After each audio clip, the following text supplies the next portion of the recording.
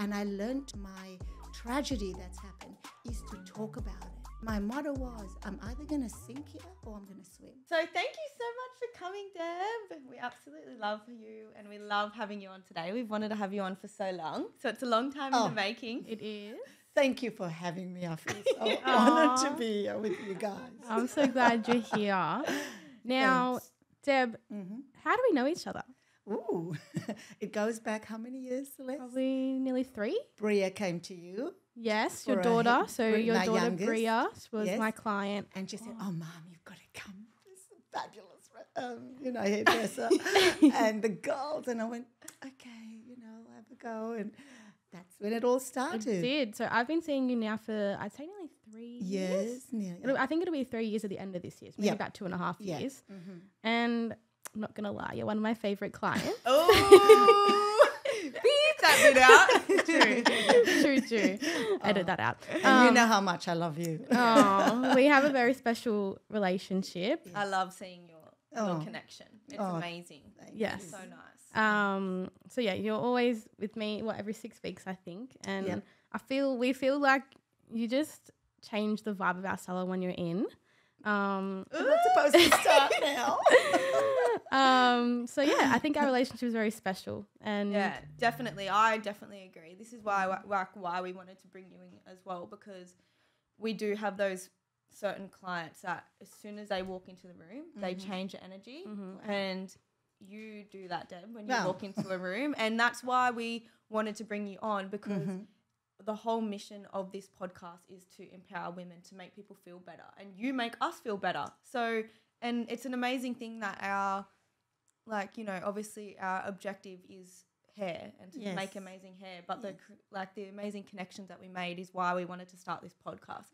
And when we were thinking of what kind of clients we can have on, we were obviously trying to bring in people that have a high vibe, who have changed our lives, who make the salon a better place when they walk in. And you're definitely one of them. Wow. So You have no idea how humbly honoured I am by that. I know, but that's why we wanted to bring you in. And you obviously do have an amazing story, which I feel like makes everything that I just mentioned just then even more special, because no matter what you've been through, you have still managed to come in every single day and bring the light into the salon. And that's why we wanted to get you on, because we want to know how you do it.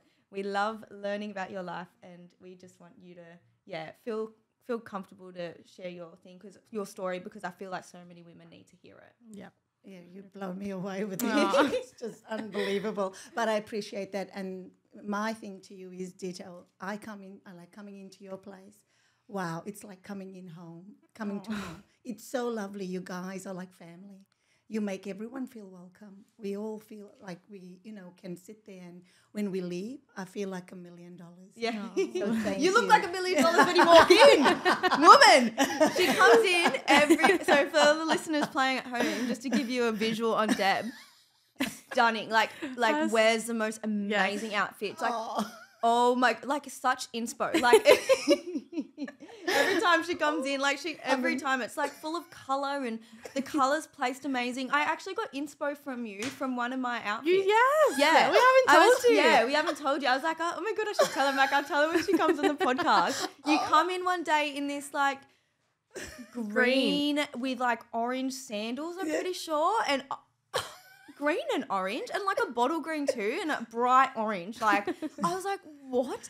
That is amazing. So I had an engagement, and I scoured for a green dress, and I went on Shein and found orange shoes, and I was like, inspo. Go, girl. So not only are you just an icon, you're a fashion icon.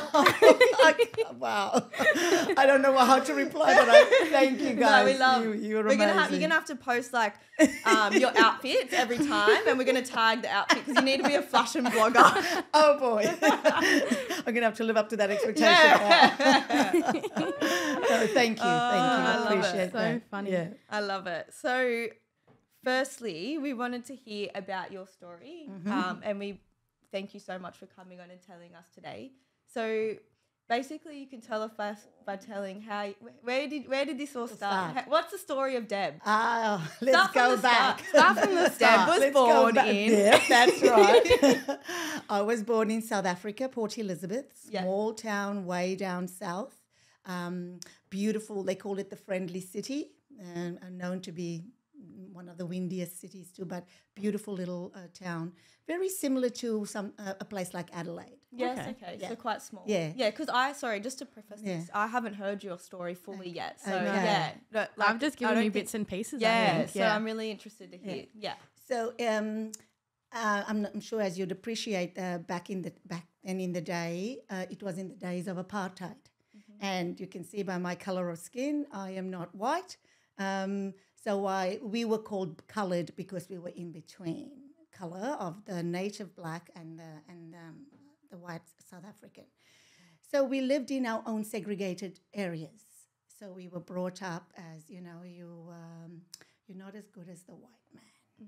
So it wasn't hard or difficult living back then, because we had amazing family. My parents, my grandparents, the network of giving us that self-esteem to not be put down by that. So we went on with life like everybody else do, and I went to an all-coloured school, primary school. And then as time went on, little things were seeming to happen where integration was happening more so in the schools, high schools. So there was a Catholic high school that opened up to all, whether black, white or Indian, whatever we are. And we all, and then Mum applied and I got in and I started my high school at Holy Rosary in one of the white areas, which was near in the city of Port Elizabeth. And were you born Catholic? I was born Catholic, but my parents were not. They were Anglican and Dad was Methodist. Okay, yeah. So, but when anyway, with the family, Mum and them all moved, went on to being Catholic, but I was born Catholic with my brothers. I enjoyed my high school at Holy Rosary, beautiful, with the nuns, had lots of good stories and some not so good stories and some absolutely fabulous time with them and, having fabulous friends, meeting, like when we used to go to parties, when we were invited to the white girls' homes, it was because we've never done this before. It was only with our own people. Right. And same thing if we were invited to a native black and African from South Africa, it was also like, wow, it was a different feeling. But those are the things we eventually learned and got used to and enjoyed. Although it wasn't always given the entire freedom, because we were only allowed to we had to get a pass to maybe go to the swimming pools that belonged to white only.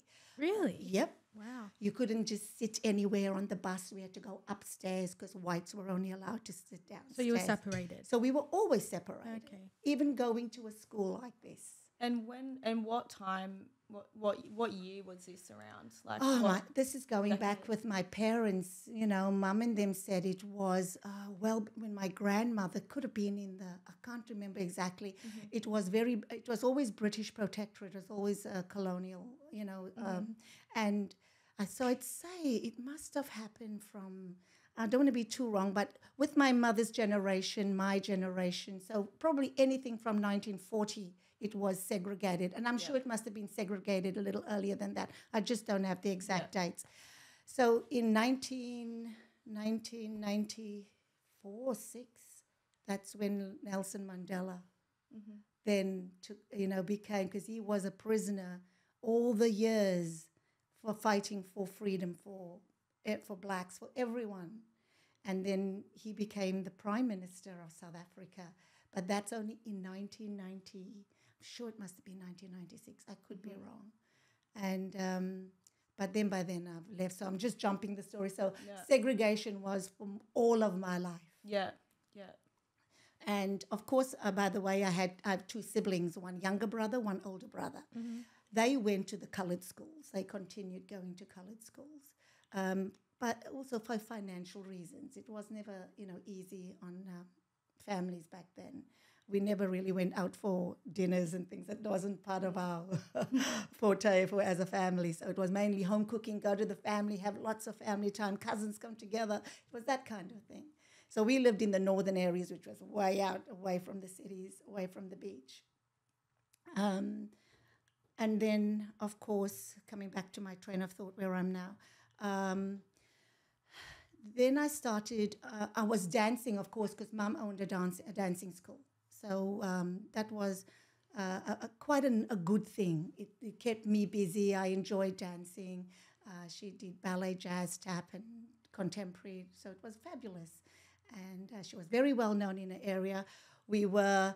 Sometimes sometimes I think I ran away from Australia because we were too well known in Port Elizabeth. Yeah. So you could do absolutely nothing. You could do no wrong. Yeah, right. Same as Charles. Yeah. So everyone kind of knew your family. Yes, yeah. yes. So anyway, and then of course I started a bit of modelling, and I joined a modelling school and ended up doing local model fashion shows. Different photographic and just they used to call it house modelling as well. Mm-hmm. So I enjoyed that. It was lovely. And then there was a competition that I entered called the Spring Queen. So it was a beauty competition. And seeing I'm a dancer and I was in modelling, I was going, may as well follow all that trend. And then, of course, I entered this modelling. And I would have been by this, I'd say I'd be 17, 18 when I entered this modelling competition, beauty competition called Spring Queen. And my fabulous modelling teacher, she was the host of it. She was like the mum, did that. And so it came down to the semi-finals. I was still in it. It came down to the final 3. How many people were in this? There would have been, there's always a big contingency. Okay. There'd be over 100, brought down to 40. And then from the 40 it went. Yeah. So just before the presentation of who was going to be, so we came back out of water, and she came to me and she said, you can't win because you're not white. Mm. Yeah, right. And that just went, wow. Well, I went on. I was chosen as the second princess, so that was third. So you got your first, and then the girl who was the winner, and then the first princess herself. And of course, I told Mum. Mum was fuming because Mum's very much. Don't tell Mum anything. Yes, yeah. But anyway, that made me realize South Africa's not for me. Yeah. I didn't want to stay there. Yeah. So that's my little short spell of. Yeah. I didn't include family much other than my brother, my mother, my father. Fabulous people, fabulous extended family as well. And beautiful friends in South Africa. So my aunt moved to Australia, must have been in the late 70s with her young family and my uncle, Dennis and Wendy. And I came on a holiday.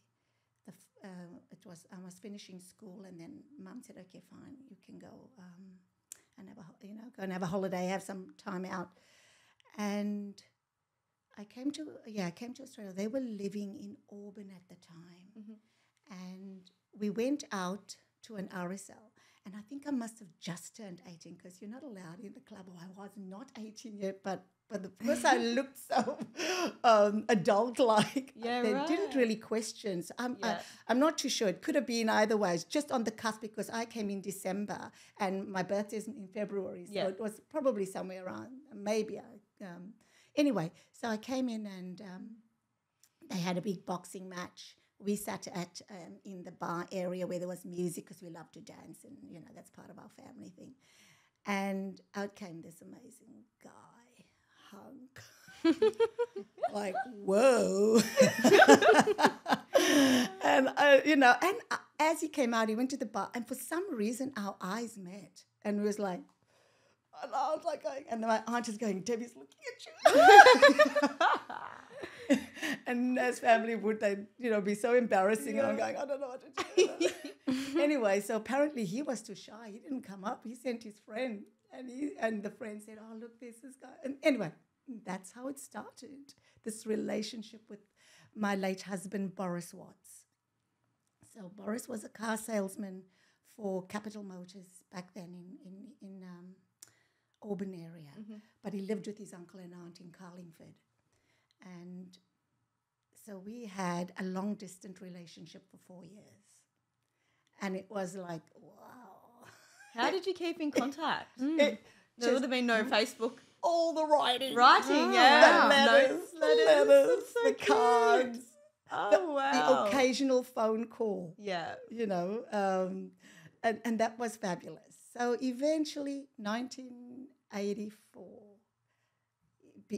just before 1984, he said, oh, look, Deb, I'm ready to get married, well, you know, and popped the question. Did he ever come over to you? Sorry? He never came to South Africa. I came over. Within the 4 years, I would have come over 3 times. Oh, okay, yeah.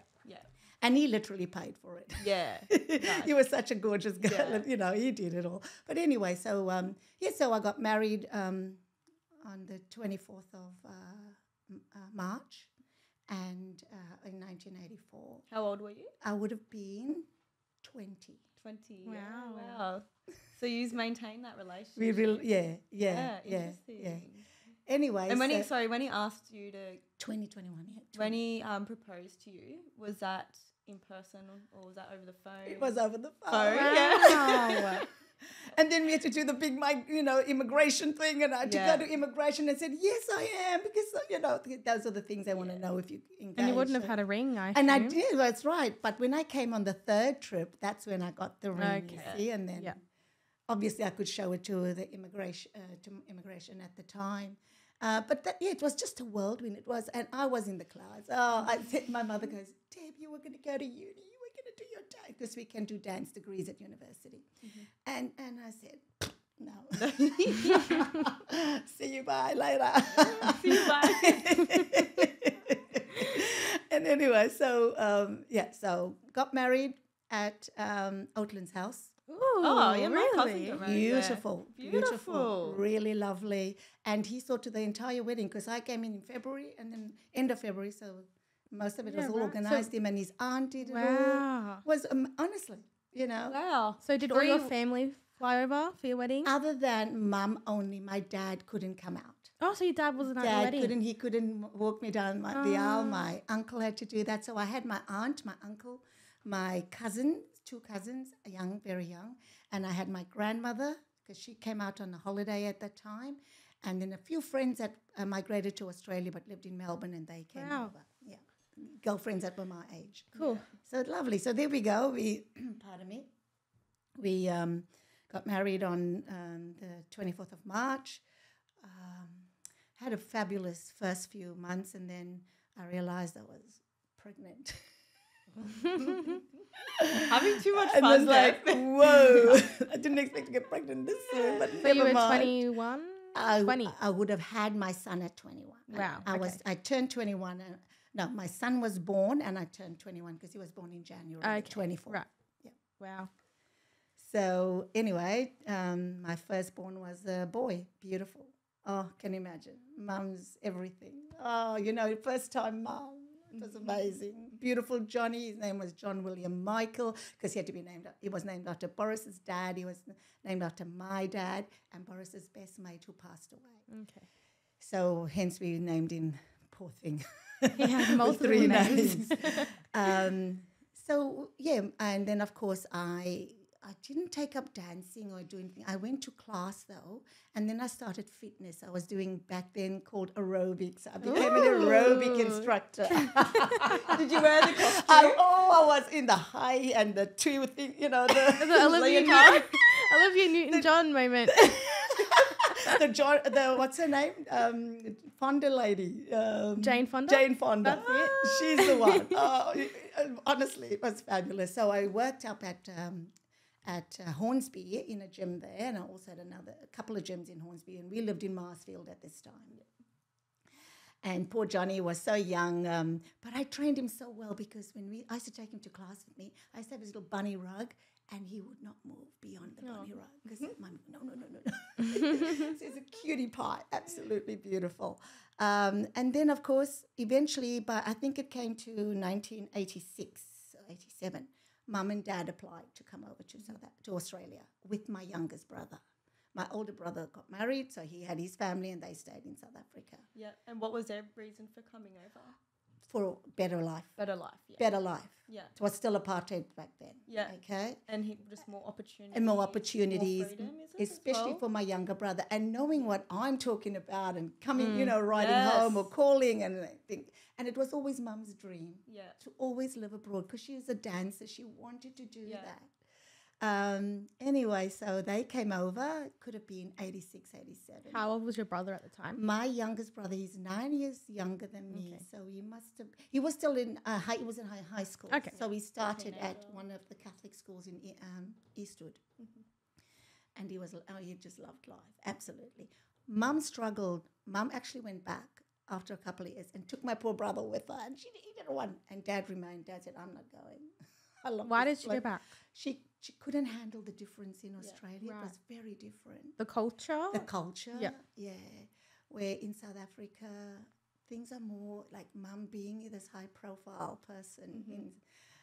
She's come to she's just had to push her own trolley. We don't do things like that. Back then in South Africa, we used to have kids that used to come and push your trolleys. Or you had your maid, really? You had your maids. You had Yes, I've heard of this. Yeah. Yes. So it was all that kind of lifestyle, Yeah. which was a little bit hard for Mum to accept.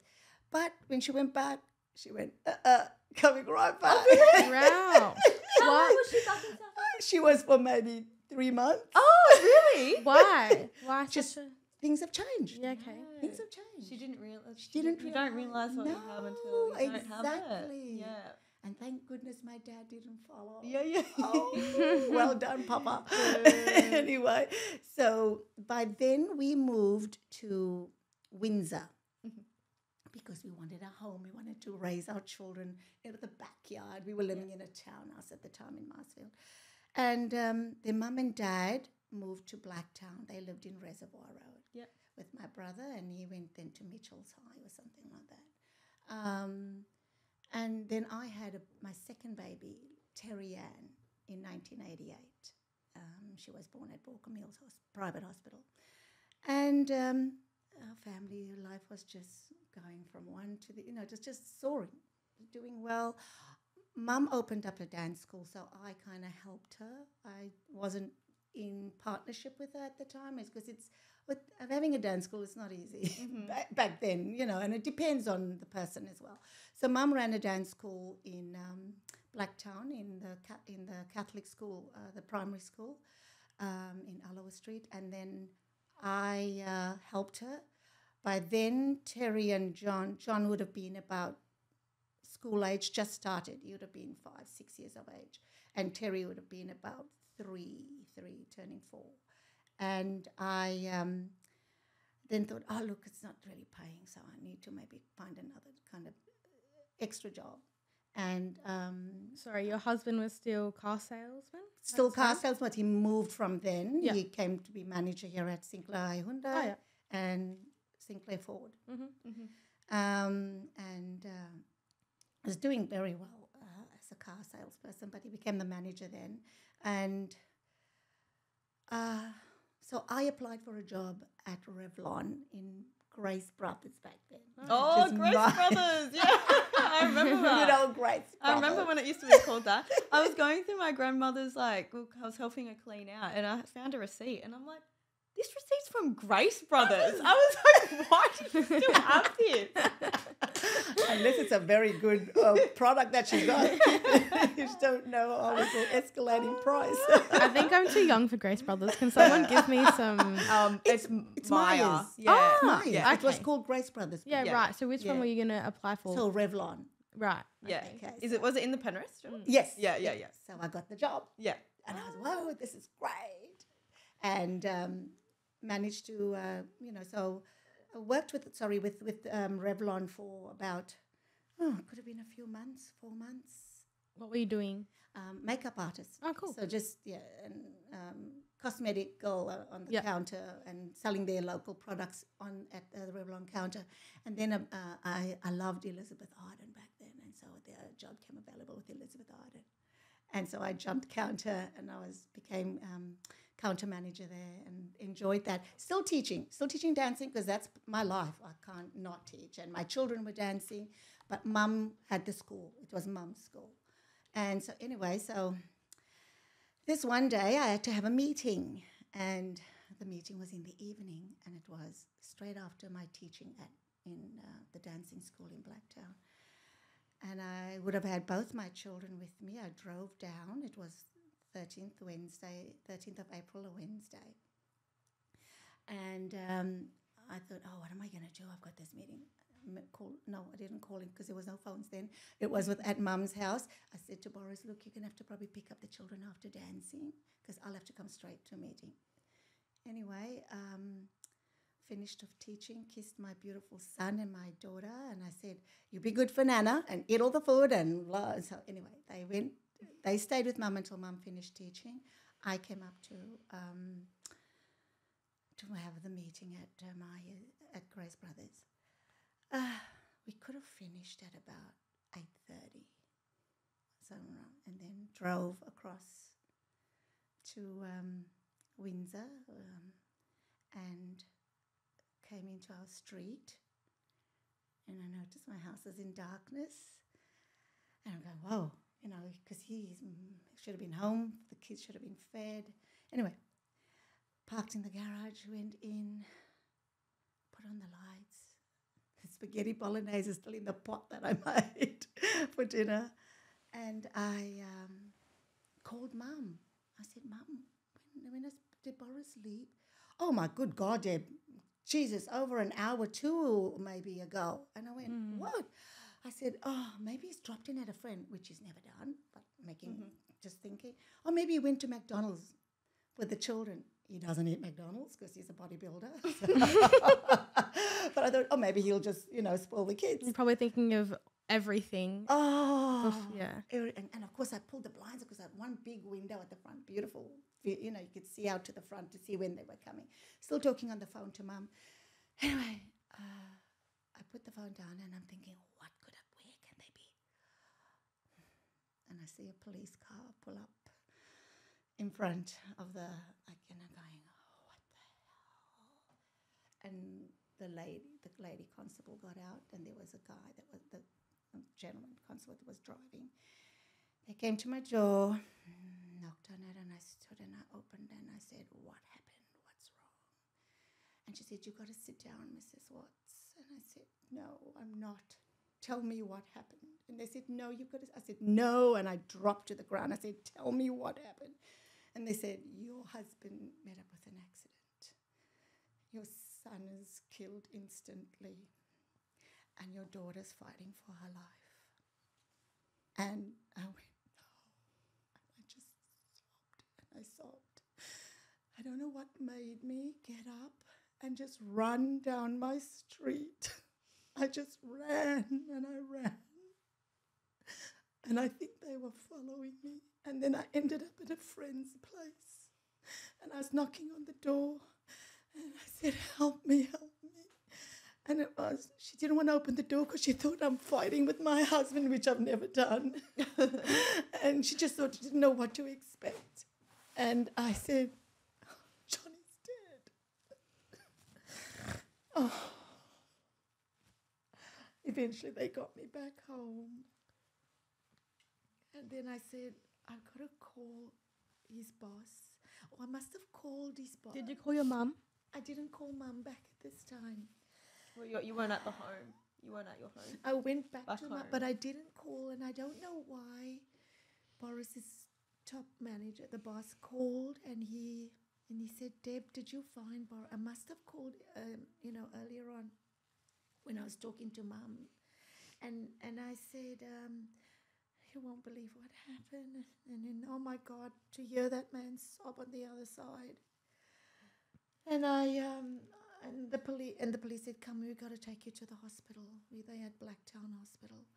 And I then said, what's his name? Joe said, Deb, I'll take you. I said, no, I can't wait for you to come. We'll meet you at the hospital. So I got to the hospital at Blacktown. We couldn't go down the Richmond-Blacktown road because that's where the accident occurred.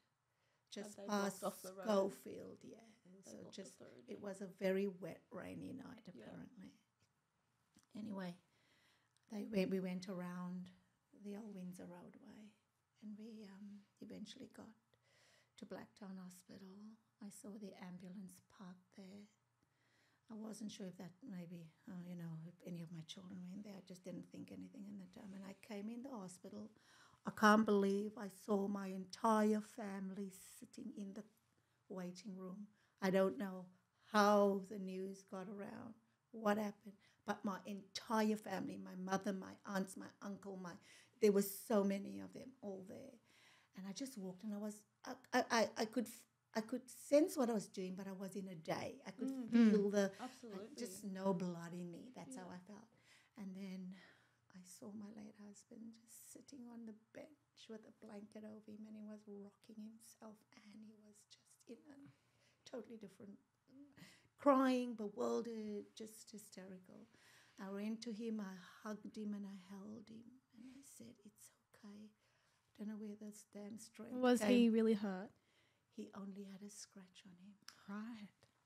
What happened, if I can go to the accident, he was traveling behind a car that was going very slow to his liking. Sometimes he could drive a bit too fast for my liking. And I think she applied brakes or something happened and he overtook her. But it was so wet. And apparently he should never have done it. Mm-hmm. He took a chance, overtook. And then just before, I think he was coming to a dip of water and he applied his brakes. And that aeroplaned his car to hit the tree, a huge tree on the left side. My John was in front with the seatbelt on. My daughter at the back just had a lap sash because they were old enough. Terry was 6.5 at this time, by this time. And 5.5, turning 6. And so they didn't have to be in a car seat back then. It was a little young, so what happened? John's door flung off. John fell out of the car, from out of the seatbelt. That's what I've been told. Terry then, with the impact, her body just slammed. So it kind of broke every bone in her body. And what my late husband recalled is that he held John and he was trying to get between the two children, but he said no one was helping him. So I don't know if that's when you go into trauma, you don't know what your mind does to you. But he said no one was helping him. And eventually the ambulance came, kind of helped him. And he then, both Johnny and Terry were put in the ambulance plus him. And of course they pronounced John dead when they arrived. And then Terry was obviously had to be attached to every life-saving kind of instrument to keep her alive. They did that at the hospital. So,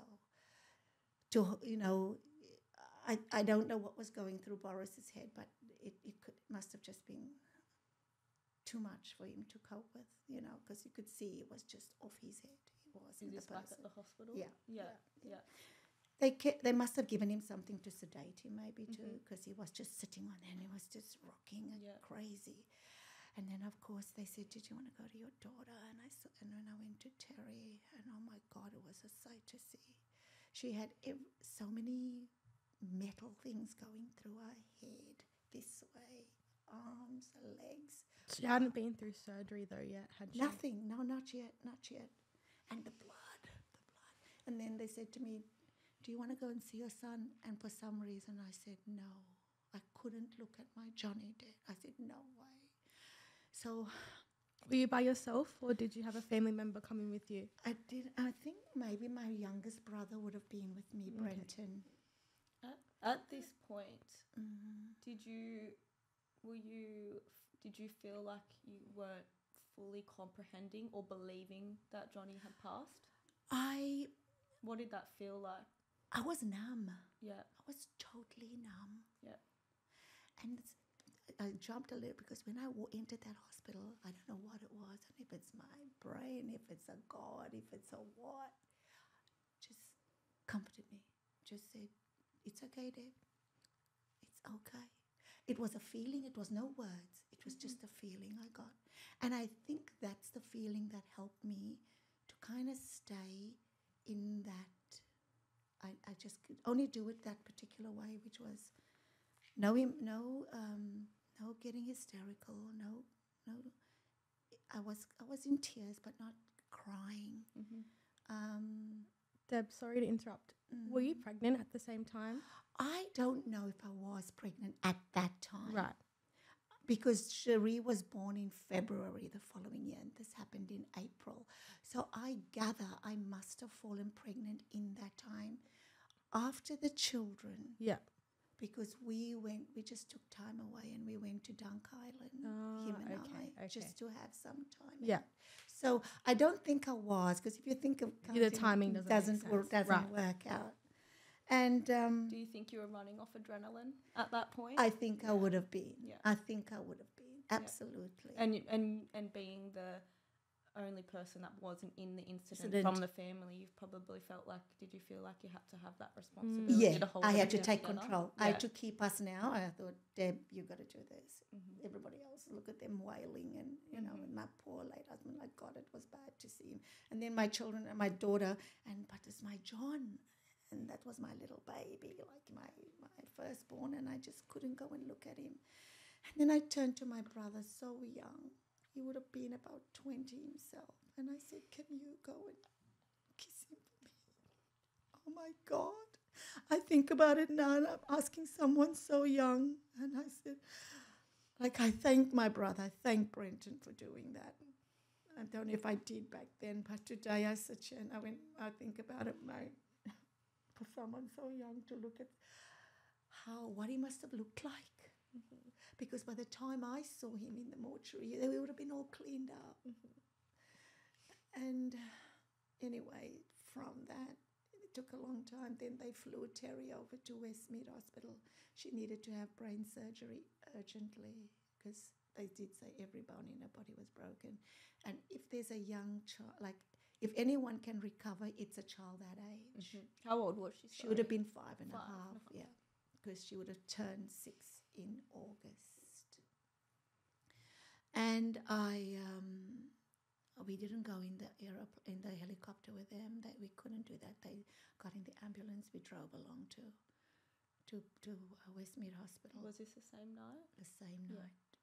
So 3 o'clock that morning, they were operating on Terry. She had the operation. She wasn't out of the neck of the woods. They had to, she had to get a bladder bag and all that. It was just for a child that young.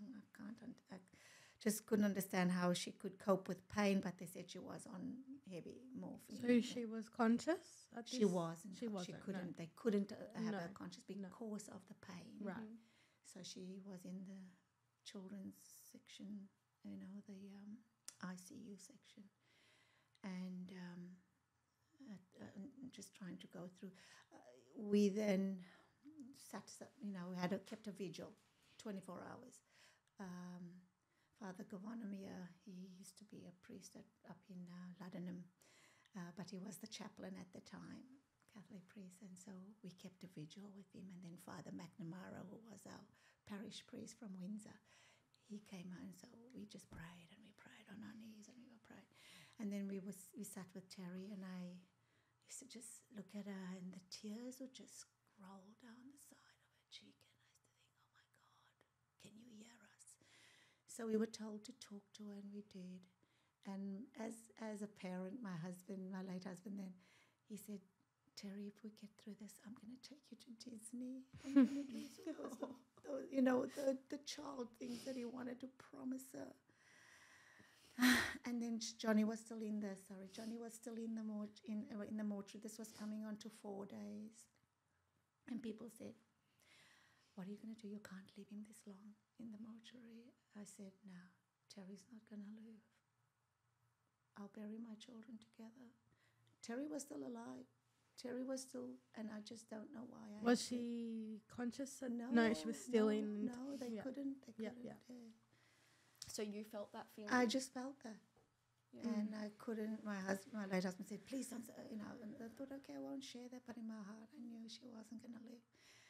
And then on that Sunday morning, we were called in, come and say your goodbyes to your daughter. She's going. We didn't know what happened. And even though we were also given by the surgeon, he did at the time say, I guarantee your child 110% will survive.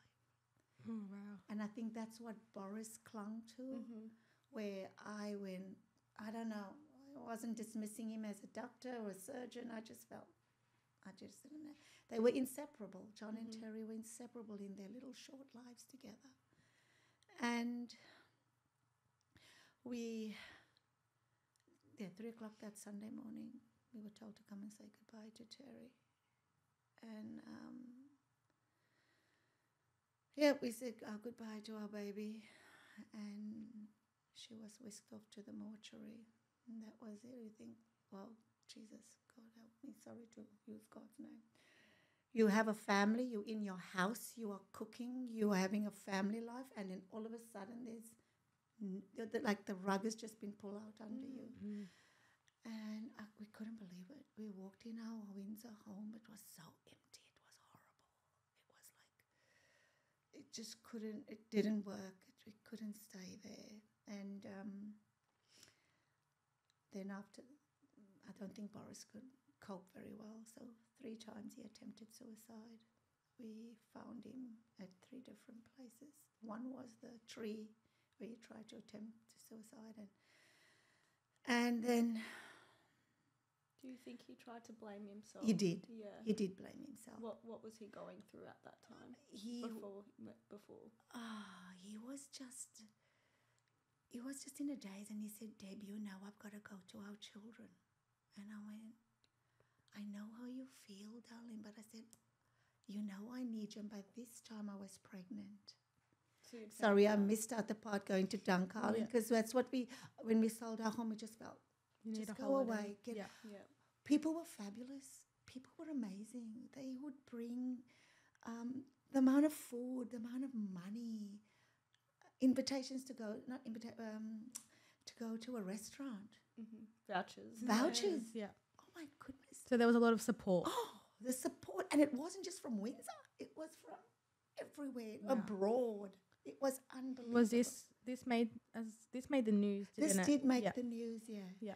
And then, like I said, we went to Duncarlin, and it's possible that Cherie could have been conceived in Dunk. But it was, you think about it, oh my God, did I really make a baby? If I can say that. But it was such an emotional roller coaster. We were supposed to stay for 10 days, and we were there for 4.5 days, and we left, came back. The house went through as a sale. And then we thought, it's about planning our lives now to get back on track, I suppose, I don't know. But still with seeing a counsellor, I wasn't with a psychologist back then, at that time.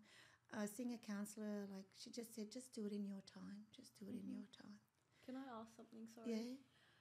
Was your husband looked at by the police after this accident? Yes, he was. Yeah. So yes. Was it investigated? It was investigated, okay. and it came back that he was going to be held culpable for. Okay, and that probably would have been a lot of stress on him. That did. Yeah. That we ended up we had to put him in at St. John of God, and he just he was going to be held accountable for both Terry and John, and because apparently I still don't have the report. I've never asked for it. The lady who drove behind Boris, she said that he was driving aggressively. He overtook her because she was going too slow. He also apparently flickered his brights on her from behind. So he obviously road rage, I don't know. Ridiculous. And so they put it down to that Boris was driving recklessly and probably a bit fast. Do you know what the charges would have been? Negligent driving. Yeah. And were they going to be was it jail time back then, or do you know? We don't know. Would have had to go on to court. That was going to go through court. Yeah. And I think that's when he could not accept the fact that he was going to be branded his children's killer. Yes. He couldn't cope with it. No, yeah. No parent intends to want to take any of your, Yeah, and So, yep, I found out that I was pregnant. Where did you live when you come back from? We were still in Windsor, but we sold and then we moved to Mum's place. Yeah. So We were living with Mum in Blacktown. Yeah. And in that time, I don't know, we looked at a house and land package in Glenmore Park. Mm-hmm. And we were with Beechwood and we, liked something there. And we thought, okay, instead of the money sitting there, do something. So we went ahead with it.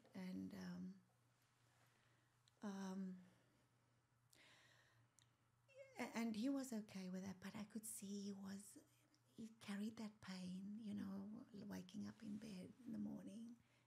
And I look at him and it's just not with it. He wasn't here, wasn't present. You could see that alive Boris that loved his gym, that loved his fitness, that loved life was just not there. Did he go back to work after this all happened? He tried. He went back to work. And so he was doing maybe a couple of days. He didn't go full on. And they were very good. They were very good as far as work-wise. And, when how often he needed to come in, just had to do it in his time. And then it was the 9th of November that he called me in the morning and he just said, it's busy here, and I said, okay, I'll see you maybe, he said, I'll be a little early. I thought, okay, it'll be a little early. And then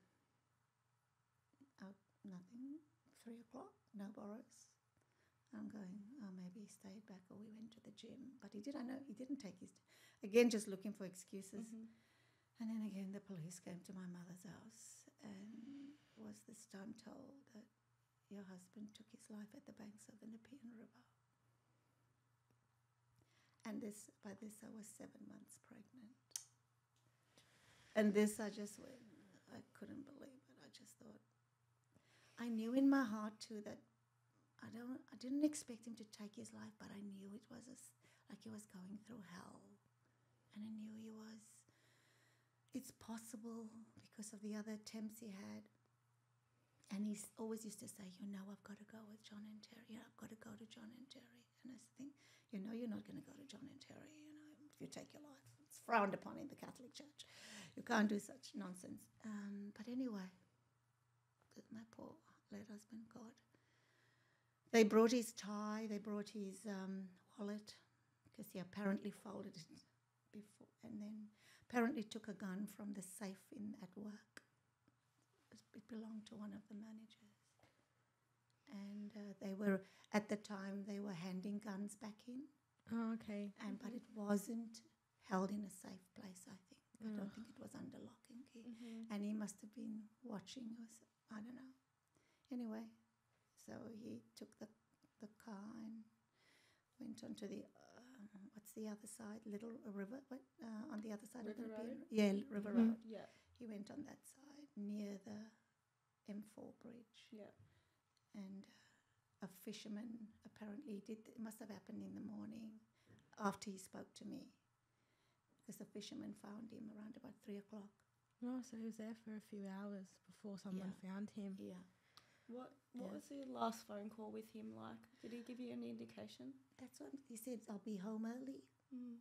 I didn't think much of it, but in hindsight, didn't take any lunch with him. But I thought, okay, we're still in the phase of he may get himself something, but he did like his home cooked meals to take, but by then the mind is all chaotic for him. So he was taking lunch, but this day he didn't take lunch at all. So you didn't, so you didn't second guess anything? No. Yeah, no. Well, yeah, he didn't, you think he planned it from the morning? I don't know unless he was aware that the gun could have been there a few days before, and he was playing for time. I don't know. So he went to work. So he went to work, left in the morning, called me and said, hi love, talk. I said, how's it going? And he goes, yeah, don't feel like being here, but anyway, it's shit, that kind of thing, sorry. And he said, I'll see you in the afternoon. And that's what I'm thinking now. It could not have been, planned. Must have just happened. Mm-hmm. And in saying so, the guy who owned the gun, he was charged Oh, for was he? negligence, for keeping. However, I know Boris did not want this man to be held accountable in any way. It was his choice. Wouldn't have been his intention. No, you'd have done it no matter which. Yes, it would. So I went as a witness to kind of, say that this is just not on. I don't agree with it, and I know my late husband would not want this. So Boris was buried with the children because when we buried the kids at the crematorium up at Castlebrook, we bought the family plot, and then so he was buried because he wanted to be buried, and he gave strict instructions to be buried on top of John, because John was his little hero, and of course his daughter was his everything, and John played football, John played cricket. He was this budding sports person, so he was he was Dad's little apple of the eyes, and his daughter was for Absolutely. There was no favoritism, but just little things. And, so no family. Pregnant, 7 months pregnant. Sitting in my mother's lounge. And then I really became terribly morbid. I was like, oh, Jesus, this is just not on. This is not right. I don't know how I carried Cherie. I have no idea how I managed to do it. I booked myself in at the Windsor Hospital at the time, and I saw a lovely doctor, a lovely obstetrician there. He was fabulous, and I think I would have been carrying. Cherie was supposed to have been born on the 5th, 6th of February, but she was like 10 days late. And I couldn't anymore, and I said, just get this child out of me. And you get to the end of pregnancy. I was just very traumatized too during the pregnancy. And then we had John. My brother was present at the birth, and so was his wife, Andrea, and I gave birth to this beautiful, nearly 10-pound baby. Wow. Huge.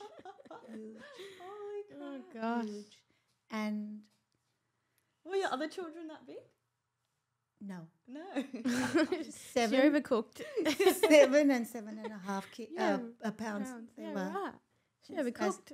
She did. She came out very wrinkled, like an old little person with gorgeous little but she was the most beautiful. When I looked at her, when she used to lie next to me, this beautiful face just looked like her brother, her sister, and her dad. Oh. It was just the most and the most angelic child. Didn't cry. Always wake up in the morning and she's like, Smiling. oh, it's very different to my other two. Beautiful little baby. And then, of course, Mum and I, we decided that we were going to I was still building. And they said, oh, look, do you want to continue? You don't have to. We'll let you fall through with the contract. And I went, no, this was the plan. This is what we're going to do. And I went ahead and I said to Mum and Dad, you're going to come and live with me, And so we moved to Glenmore Park. Beautiful. This would have been my first brand new home because we never had that before, Windsor was a beautiful home, but it was a lot older. It must have been built in the 70s or 60s. But a beautiful, lovely, lovely home. And Dad and Mum, honestly, talk about support. Wow. You're lucky they were here. Wow. Yeah. I could lean on them in every which way. Honestly, it was beautiful. My extended family was fabulous. They were there. Friends, the church, they were all really good. I couldn't, what more? 4 years when we moved in, 4 years, I struggled. I just used to close my door and Mum used to take little Cherie and I used to just sob and cry, listen to my music of my children little playlist that John's one that he loved was "Lover, lover, you don't love me no more." But he used to say, "Mother, mother, you don't love me." And I used to go, so little things like that. Whitney Houston and "I will always love you." Oh, so it was all that, just daydreaming in my children's memories and of my late husband. And so, yeah, it was, again, it took quite a long time because this was 84, yeah. And then we didn't really have a boat church in Glenmore Park. And we then used to go to a church, like at different homes. We used to have church at different homes, go and have mass, should I say. And then Sister Marg and Sister Anna came along, and it was beautiful. No priest involved, 2 beautiful nuns, and we called it Church Below the Rooftops. This was the most amazing place I've ever been to for worship or love, or they were just beautiful. And not putting this, I love Father McNamara and many other priests, but this was just something about the community, the connection. And Cherie would be 3 by now, turning 3. I went back to work, so I was working for Elizabeth Arden, and work was great that way. Never pressured to come back. It took them years, so it was fabulous. In that respect, they really, I must say, looked after me. And I had little duties at our local community church, and I used to do the flowers or make things look pretty, do all the artistry side of the altar, and and that was lovely. So they kind of could see that, and Sister said, "I want to encourage you to do it more." And Sister Anna was fabulous, Sister Anna Warlow, and because she was very artistic, beautiful nun. And so anyway, Sister Ma came to me. She said, "Oh, Deb, I want you to meet this guy." And I'm thinking, I'm not interested. Don't want to meet Probably the last thing on your mind. No idea. Not interested. So I said, she said, "But maybe you could start like a group of, where parents, what they've been through, single parents maybe, or whatever. It'd be nice. You've got the, I'm going, oh, don't put me in charge of something like that. Anyway, I'll do my best." So anyway, yep. So she said, so anyway, I went to Mass this morning, 9 o'clock. It was at the public school. We were having Mass. She comes and she goes, "He's here with his children." Oh, sorry, I should say. "He's here with his. And I went, oh, God, too. Okay. I didn't have Cherie with me. She stayed home with Mum. So I went into the front, and, nothing to this poor guy that walked in front of me. And he would have had about 6, 7 children, and they walked in front, and they sat, and I was like, "What the?" Oh, my boy. Okay, he's got 6 children. You didn't tell me that. It wasn't that guy. It was just another guy that came, and his wife wasn't there that day. And I didn't obviously know of them before. Anyway, so after Mass, Sister said, "I'm going to come in, I'll introduce you." And there was this, he was such a gorgeous, humble though, but beautiful, good-looking man. And 2 gorgeous little girls. How old were the girls? 6 or 7, and Dana must have been a little older, 7, and Carly must have been 5. Yeah. And and they just stood there by their daddy like this. And I'm going, "What happened? Like, you're so beautiful." Anyway, we got talking, and he was nervous as and I was like, "It's okay, lovely to meet you. I'm sure we'll catch up again." We did exchange phone numbers. And anyway, I just thought, oh, yeah, he's not bad. And it's the first time I felt like that. I didn't, honestly, no regard whatsoever. But this guy just made me feel like, whoa. So I went home and I kind of started dressing up a little bit because daggy as I was. And Mum goes, "What's going on with you? What's going on?" I'm going, "I think I met someone that I really think is nice, Mum." She goes, "Oh, just remember you've got a little girl." And I said, "He's got 2. Anyway, so all that comes Monday, no call. Tuesday, no call. I'm going, oh, my goodness, did I not impress him? Wednesday he calls and he goes, oh, and I'm going like, yay. Anyway, so we went for our first family outing at Pizza Hut. Pizza Hut. So your first date was with your children at Gourmet. Pizza Hut. Gourmet. What are you? The one in High Street, that club. Oh, anyway, so I thought, but that was beautiful. The girls loved it. There was, they had that like the Was it all you can eat? Eat that. Yeah. Thing. Yep. And we just sat and we chatted. And Cherie was 3-4, and then they would have been a little older, like I said. And the girls got on well together. Oh, talk about just. Poof. Yeah, right. It just. I was like They melded. beautiful, beautiful, and then our relationship just went from strength to strength. I didn't expect this. Honestly, what a man! I was blown away. Sorry, with this such a caring, loving guy, and taking care of his daughters because he lost his wife to cancer, to breast cancer. And his late wife would have been, I'd say, buried about 6 months before I met them. And to some degree, some people thought it was too soon for him. And I'm thinking, I know, because it took me 4 years. I wasn't going to argue the point. But I suppose when love is ready, it's ready. Mm-hmm. You can't Comes stop out of nowhere. You can't stop it. So we had some families going their way because it wasn't meant. You shouldn't do this. You should do this. Anyway, if the nuns can put it together, way. Yeah. Who are we? And anyway, so we just grew from strength to strength. He had his home and I had mine, and Mum and Dad by then moved out and they got themselves into a townhouse. I resold the house that I bought with my late husband, and I moved within Glenmore Park again. And then he popped the question.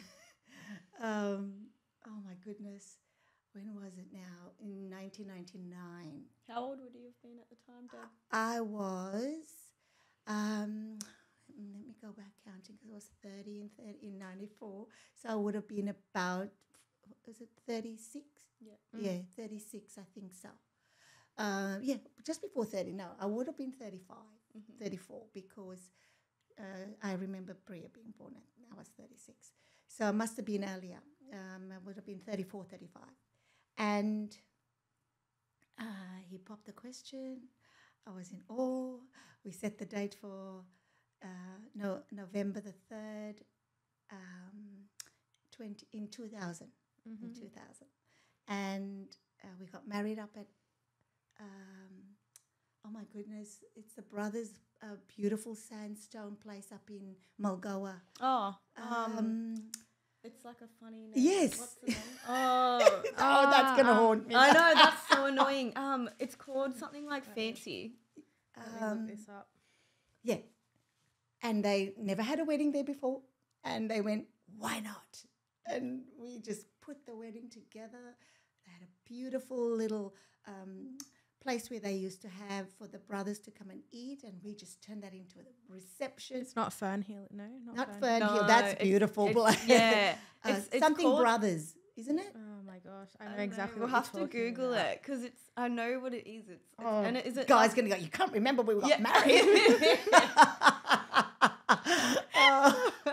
Oh my goodness. Anyway, so and we would have had about a good 60 to 80 people at the wedding. Yep. Invited, so just friends and family, and the cake said to new beginnings. So the new chapter in our life. And little did I know, I had a bun in the oven. And I was with our beautiful daughter. And Bria's going to go, Mum, why did you say that? And so we had this amazing little girl to add to the 3 girls. So 4 4 beautiful girls. And she Little cheerleader squad. my little dancing school. Yeah, I was gonna say My little dancing Yeah, girl. your mum would have loved Oh, that. she did. Oh, she did. And Bria was born in August. So we had a fabulous, she was a great birth. It was easy. It was lovely. It wasn't like my first 2 births were very traumatizing. It was, Johnny was 24 hours. Ugh. Terry would have been about maybe 8 to 12 hours. And then Cherie wasn't too bad, but just that she was overbaked. And with the Bria, She was oversized. she was just, Needed a warning on her.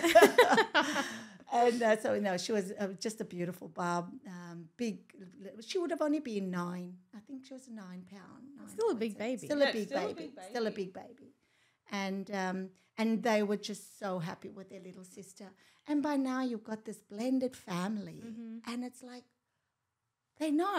don't feel blended. It's just amazing. The kids, my Cherie loved Guy so much. You know, she says, that's my dad. I know I've got a dad in heaven, but this is my dad. He's such an amazing. And Dana and Carly, I couldn't ask for 2 more beautiful daughters. When I first met you and you told me you had 4 daughters, I thought they were all your 4 before I learnt your story.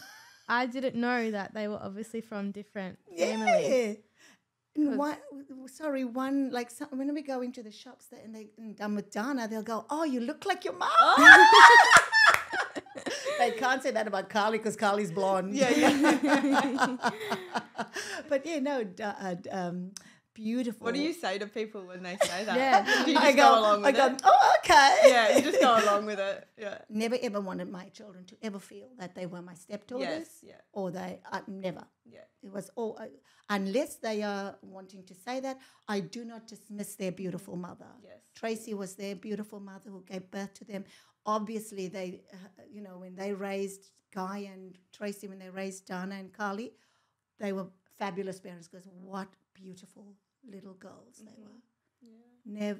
Honestly, I had my little rat bag, Cherie. She got to, I don't call her a, but she's such an energetic little bunny, energizer bunny.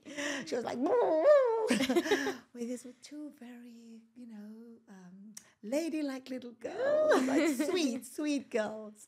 And and our family just grew from strength to strength. And Bria came in, the love child. Don't say that, Mum. Yeah. And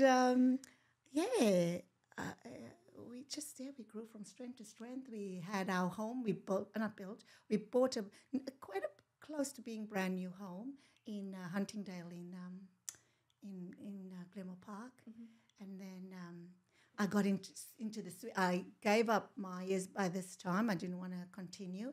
I went back into teaching full time. I took the studio over from Mum. We then were teaching at Bethany. Yeah. And so we were running it out of Bethany's little school hall and tiered learning area. And that was fabulous. I would have had maybe closer to 150 students. So it was lovely. It was just a nice size. The girls loved it. Dancing. And what was so great, you could be with your children as a mum. Like only in the afternoons I taught. My girls were with me. My niece was with me as well. So it was always, with my girls. I just felt so privileged I could do something I love and still look after my children. Yes, amazing. Beautiful. And then from there we went on to Mulgoa because I bought a studio onto the house.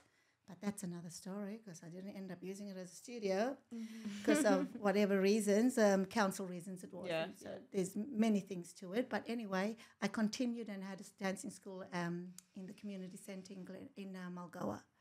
And we sold that home now and we I'm semi-retired and Guy's still working and we've moved to Drummoyne looking forward to moving into our new place in Cronulla. Oh, beautiful. Close to the ocean. Beautiful. Yeah. Absolutely. Love looking that. forward to that. So hopefully that should be ready in May. Hopefully. Keeps getting pushed back. God, I spoke a lot. Sorry, I didn't even give you time to question. This is about No, it's about you. The girls, what are the girls doing now? Oh, okay. So two of my daughters have babies. Yeah. Dana got married to a fabulous guy, Adam. Shout out, Gorgeous Shout out. Adam Beenat. And they have a beautiful baby, Romeo. That was Adam's name because I think it's after a soccer player. Yeah. And so Romeo's 10 months old. Gorgeous. Oh, but he's my second grandchild. So Cherie had a little baby with her fiance, Jeremy, and what a gorgeous little girl. Oh, she's now 2 years of age. They are going to get married in June. So we're going to Fiji for a beautiful Fiji beautiful. wedding. Where dates are you going? We leave the 27th, 26th or 27th. I've got a wedding there a week before. There you go. Fiji, yeah, the week before. That's so funny. So Couple days before. looking Beautiful. forward to How it. nice. Can't wait. Cherie's all I excited bet too. she is. And Cherie's asked me to be her maid of honor, Aw. not just her mum. And I I'm love thinking, that. oh, not just, but mum is amazing. Yes. To be a mum, I honestly never put ourselves down. Mums are hard work. And and so her sisters will be bridesmaids. And then, so Cherie's into the fitness industry. She teaches Pilates. She teaches, there's another, which now has come to an end, a ballet bar. But it's not ballet bar. Oh, she's going to kill me for not remembering. But I'll come back to that. And She was a cheerleader. she's a cheerleader Yes, for yes, Manly. She cheerlead for Does she? Manly. Yes. Yes. You should see her. Yeah. Yeah, right. She cheerlead for Manly. She also cheerlead for Eels when Monique took over coaching at the Eels for the cheerleading. And so she's fitness, fabulous ballet dancer, fabulous. So she did travel. She traveled and she did a lot of showgirl stuff in Europe and also in America, in USA. How old is Cherie's 29. Okay. Yeah, 1985. But 1995? 95. Yeah. Oh, Johnny was 1985. Yeah. Wrong one. 1995. 1995, yeah. So she loved dancing abroad. Oh, Yeah. it was her passion. And then Dana, getting back to Dana with her gorgeous 10-month-old, she's a PDHPE and a dance teacher at Mitchell High. Yeah, so they all loved the dancing. Oh, and they carried it mean with the them da- through their lives. I love Absolutely. that. So Nana Sybil, my mum, thank you to her. Amazing woman in dance, really. And then, of course, Carly also enjoyed dance, but it's not really her forte. So she went on and did a double degree in, she majored in Japanese, and so she teaches English as a second language. She traveled to Japan and taught there for about 8 months, I think, before COVID set in. Then she came back and didn't want to continue in that path, and she's gone into hospitality. Oh, interesting. That's different. That's very different, but she much prefers that now, and she's doing well. And then I have my daughter, the youngest one, Bria, who obviously studied filming and arts at Macquarie University. She finished her degree last year and is now she's gone back to uni to get her master's in business. How old is Bria now? Bria is 23. Yeah. She's 1 year older than me. Yeah, right. Yeah, that makes sense. Well, true. Yeah. And she has a gorgeous boyfriend too, Harrison. Oh, but not leave out my Cherie, because I love her gem. Like Cherie found her gem, literally. He's a lovely guy, Jeremy. Yep. So they've got lovely, partners. Dana's married. Cherie's going to. Bria's going out still, and Carly, she's not she said, "Oh, Mom, if it happens, it happens. If it's not, she's fine with that." How old's Carly? Carly would be 30. She's 91. So she'd be 31. Yeah. 30 I'm some. not good at maths. Yeah. I'm not. Oh, forget it. Not maths. That's my forte. And so beautiful I love that. daughters. Beautiful. And wow, honestly, when daughters grow up, they look after their mamas. Oh, they look I out. know, it's so true. My partner is one of 3 boys, and I'm like, I feel like I need to give his mum like that daughterly affection. 'Cause boys just don't. Don't do They it. don't. They don't. They don't have the same like thought. No. Yeah, it's into true. things. Yeah, It's true. I look at my own husband and poor me. Like I think, like he does call his mum regularly. They live in Queensland. Yeah. But all of Guy's family lives in Queensland, and but he does call his mother regularly. But I just feel like I'm always like, oh, I'm making sure mum's okay, and they, my girls, oh, I'm not left short of anything. Always included, and I feel one day when I'm older, and then you got your daughters, I'm gonna feel very lost. No. It's very They'll look important after to. you. No, it's very important also to let go, and that's the big thing out of what's happened with me. It's not holding on to. Things that can weigh you down and bring you so down into the depths of despair that you don't know how to get out. And thank goodness I don't know if it's because I'm such a extroverted person that I always love to talk. And I learned with the incident with my tragedy that's happened is to talk about it. You can't Bottle it up. yeah, and you can't walk around with this baggage. You can. My motto was, I'm either going to sink here or I'm going to swim. What do I want to do? And to swim was the only answer. I was pregnant. I was given this life. How can I not fulfill this life? I was given 2 extra beautiful daughters from another mother to raise and continue to do the motherly kind of job here on earth. And I'm loving it. I was then given privilege to have another baby. Come on, there is goodness there. Yes, there's so much, the tragedy, like I know people always think, how did you manage to get through it? We do get through it. When you're in the situation, you learn that it's only up. What did you feel like was a pivotal point in your journey to feeling better? When did you start to feel like, okay, I think I need to either focus on the positive here, or like, that sink or swim moment? Yeah. Did you have a moment where you felt like, okay, obviously you felt grief and all of that. From that point, how did you then change your perspective to, okay, I'm either going to sink or I'm going to swim? Yeah. What did that feel like, and when do you feel like that came So to you? it's going to start when I didn't know I was pregnant, okay? God forbid me for saying this, but I thought that there's nothing to live for. So we actually planned in taking our life, both my late husband and I. And then maybe, I think it was 2 days later, I felt this amazing, like, flutter in my tummy. It was unreal. I was like, could I be pregnant? And then I went to my family doctor and found out, yes, I am pregnant. So to get that life, that was the first time I felt I can't sink here. Absolutely. So I wasn't really like ready to move or go on, but I knew this is life. I'm dealing with the most beautiful life that now has been given to me, and that I can bring into this world. So I need to do the right thing as a mother.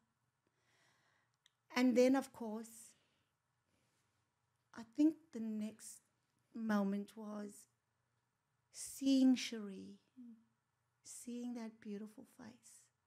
And like I said, I saw these 3 in one, if I can say that, her dad and her 2 brother and sister. And that just gave me a little bit more that, okay, life is to be lived. There's a little bit more.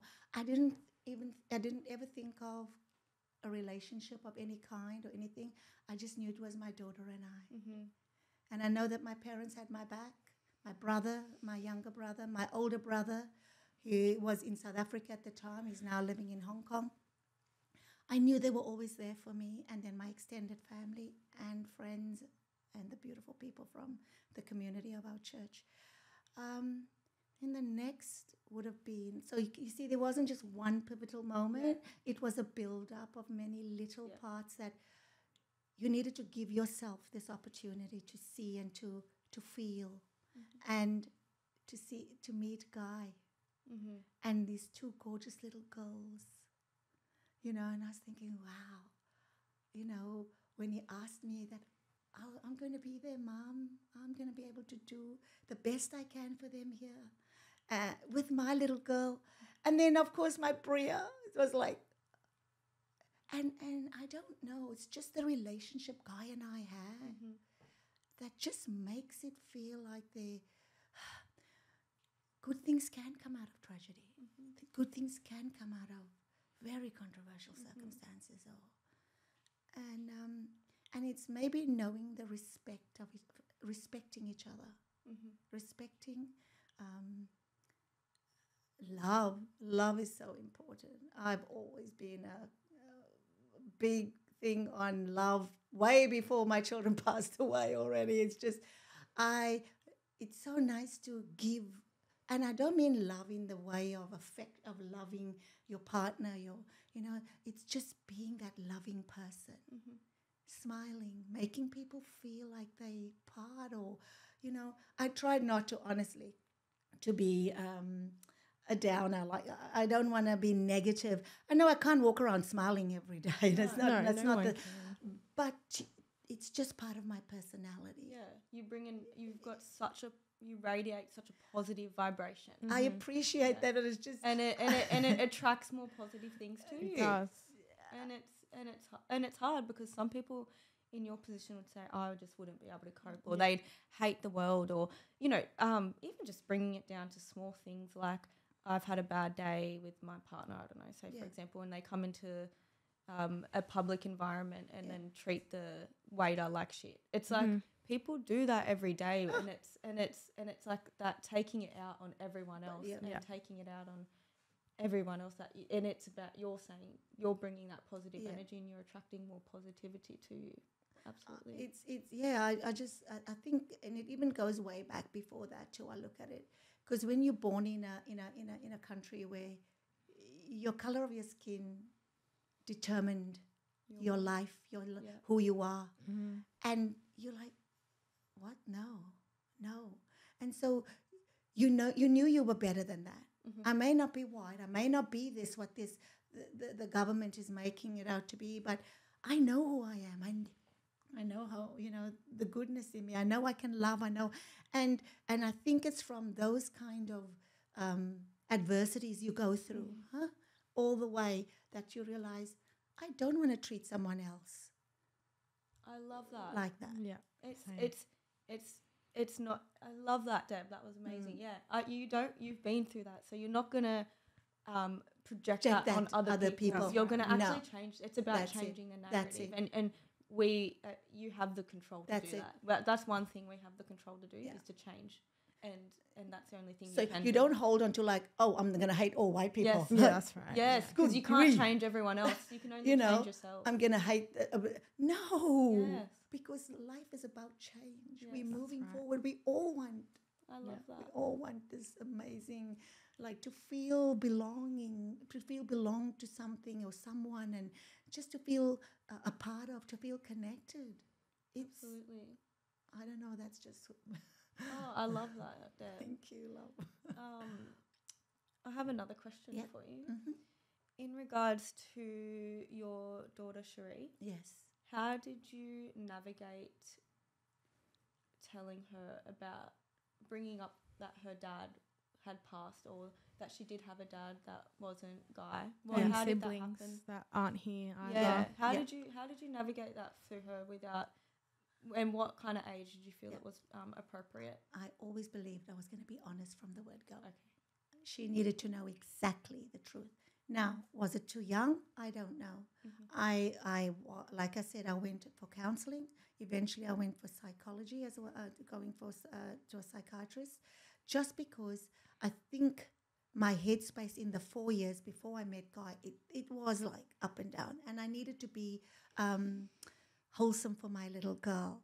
And people can, I was aware of it, but I think I could do with a little bit of professional help. So, going for that, I felt, and listening to him, he always said, you just got to be who you are. And I took that away with me, and I thought, no matter what, my daughter's going to know the truth. She can know from the beginning. So as soon as Cherie could talk, I spoke about her dad. I spoke about her brother and sister. We showed photos. We shared this. But in saying that, as time went on and she got to know and understand, because Cherie would have been 3. So she kind of knew that there was a daddy, but daddy's in heaven. My brother and sister's in heaven. But for a 3-year-old, I don't know how much. Then she met Guy. So Guy is like her dad. Does she call him dad? Yeah. So it's only as she got on beyond, I'd say, primary school, high school, when they went to Caroline Chisholm, the questions started happening. And I had to be very honest with Cherie. I told her exactly, because she wanted to know what happened to Dad. Would Dad have gone to jail? So I explained, and I thought by this time she's old enough maybe. However, in hindsight, I don't know if I'd do it differently, because she did go through a very patchy time as a teenager. And she always said, my dad didn't wait for me. Why didn't he wait for me? And I can understand that,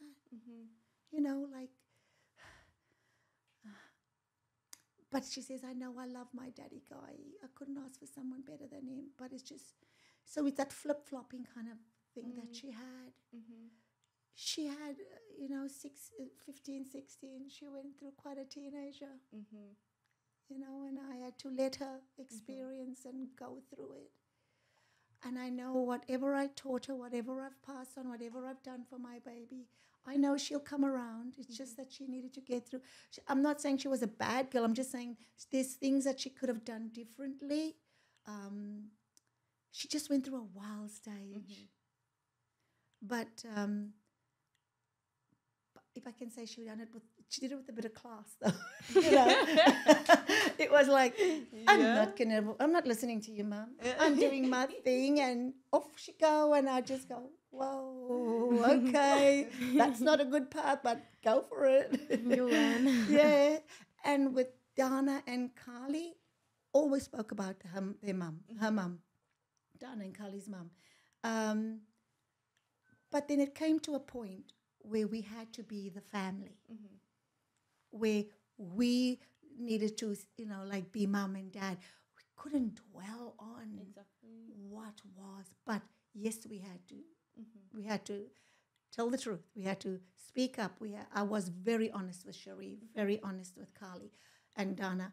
And then, of course, we had Bria. And Bria went through her little moments because she felt like, oh, my goodness, you had a family on this side and you had a family. What if that never happened? I would not have been here. There was a whole life before Bria. Yeah. So she also then, it got into her head. Yeah. And we had to deal with that. So there are things, but will we ever get it right? No. So this is why you've got to go with your true, with your heart. We're thinking about it too. Yeah. Do you think that the girls connected going through a loss together? I think they did. Yeah. I think they did. They probably leaned on each other, do you feel? Absolutely. Yeah. They used to be in their little room and you could hear them having their little, And I was thinking, great. Yeah. That's their little healing moments. Yes. Yeah. That's what they've got to go through. Yeah. When you said that they went through their phases, did you feel like letting them experience that at first helped them go through it instead of being controlling? Yes. Yeah. I had to learn not to be controlling. Yeah. Because I didn't, as a mum, I don't want my child to experience that. But in the moment, and thank goodness for Guy too, because he's such a level-headed man, he used to go, you got to pull back. Yeah. Deb, you can't. You got to. At first, I used to fight it. I did. I'm not going to deny it. Cherie and I, we'd clash. Dana and we'd clash, because, no, I don't want you to go through that. But little did I know, oh my goodness, these are young adolescents trying to find who they are. Cherie's trying to find her identity. So is Dana, and Carly and Bria. And I think Bria got the better deal. She watched all her sisters go through it. She saw all the, mum getting cranky with the girls. Yes. But no. And I agree with that. I do feel like I don't have children, but when I went through my phases of, rebellion and all that, my mum was so understanding, and she would just be strict enough, but not strict to the point where it would make me want to do it more because they're going to do it. They'll just do it behind your back without you knowing. Absolutely. And so, you know what? The child is given so much information, from birth to goodness knows 12, 13, 14. You're not silly. Yes. You've been given so much. They've lived life with you. Yeah. Yes, let them have that experience. They'll come back. Yes, and then those mistakes that your parents are trying to prevent you from having, those mistakes are the ones that make you who you are. Like, you need to make if them. I didn't go through all those things, and sometimes I'm like, oh, I wish that didn't happen to me, but it honestly wouldn't have made me who I am today. So if my mum was sheltering me, I wouldn't be who I am. I'd be a completely different person because I wouldn't have had those experiences. Never to have that. It builds resilience. It builds character. Yeah. It does. No. Yes. All for that. And I've said, because I had my little controlling moments with them, so I had to apologize. And I did. They needed to hear my apology that I was not, I thought I was doing the right thing because I wanted the best for you, but that is in a controlled manner. It didn't have to be in a controlled way. Yeah. I love that too, when your parents actually teaching your kids that it's okay to say sorry, that it's okay, that you don't always have to be in the right. And I think that then projects later in life when they have their own relationships with their partners, and it's okay to say sorry. You don't have to be stubborn. And you see it can happen between couples. It will happen with children. You can do that. I think it is. It is so important that we do say sorry. Parents don't have it all. Yeah. No manual was put out there for us to go through, and even then it wouldn't be right. So we make mistakes. We make big ones too. Yeah. So sorry is a good thing. I have another question. Yes. So you and Guy, when obviously it wasn't too long after you both had a loss, how did you navigate going through grief of another partner while also having the love for each other? Was that hard? Did you feel like sometimes you felt like Guy was withdrawn in grief when you weren't, or was it? How did you first navigate going through that at the same time? That's a very good question, because you think about it. I've had 4 years of getting through mine. Guy's would have been 6 months, but then he said it's been so many years when his late partner was diagnosed with cancer, and so it was a toing and froing between between hospital and home, and not being there, and he had to look after the children, the grandparents having to come and help him look after for him there was, for myself too, but for Guy there was, I could see it, and because I knew what the feelings like, I would back off. It doesn't mean that he doesn't love me. It's because sometimes you think about it, there's loving the other woman. Exactly. For goodness sake. That's what I meant. Well, it's a hard thing. Difficult. It's a hard thing. Yeah. However, there were circumstances where maybe friends or family would have interjected and kind of made one feel like you are the other. That gotten in the head. Yeah. And I would then sit with Guy and I'd say, and this is where it was so beautiful. We could communicate. I'd say, you think about this. If this was done to you, how would you feel? And vice versa. He would do the same with me. And I think because of what we've been through, we knew to give space, but we knew where to draw, to pull on the reins a little bit and to say, look, this is what will be good for us. At the end of the day, we had to think about us. We can respect our late partners. We can respect their mothers and their family. But this is where we are now. We cannot deny it. We cannot, change it. It's what it is. And, it's communicating. But yes, there were moments. Yeah. There were moments. Because you think about in any relationship, no matter, and, you know, whether it's alive or the person's passed on, there's still that, you know, you still think, oh, and he had the same feeling. And that is why I said before I came to you know, to have a chat with you guys, I needed to speak with him. And the same with my daughters, made sure that they, and I know, like I said, 99.9, they would have agreed to say, because we know how much we love each other. We know where we are in life. But definitely, yes, to your question, there were, but we had to sort it out. Yeah, trying to navigate love Yeah. on both ends through grief and through new beginnings. Yeah, absolutely. And it's nice that you and Guy both had that understanding and been through similar things. Yes. It's like, would it have worked in another circumstance? It would be very difficult for someone who hasn't been through that. That's right. That's so true. That's so true. What was I going to say? Yeah, no, but and even the girls going through it together. Yes. And that they were the same. I know that doesn't make much of a difference, but they're the same gender as well. So they're going through the same hormonal things and they're growing up together. I know we don't want to say that, but yes, it's true. Yes. The girls could get with the girls and do it, you know, and just play dolls or take the head off or scream or something, you know. Have that weird Barbie with the stretched hair and drawing on the face. Oh, and poor Bria had to be pushed in the Barbie pushers. Like they were just all piling her in then. So the things that they could do so that they could also find their little healing moments of, you know, beautiful. I don't know who's looking after us, but it's been amazing. Yeah. Absolutely. Even you were so young when you went through that traumatic incident. You would have been quite young, wouldn't you? Yeah, I was 30, 29, 30. Were you? Yeah. 29. Because I was 21. John was 9 years old. Yep, yes. So it's about right. Yeah, that's quite young to go through something so traumatic.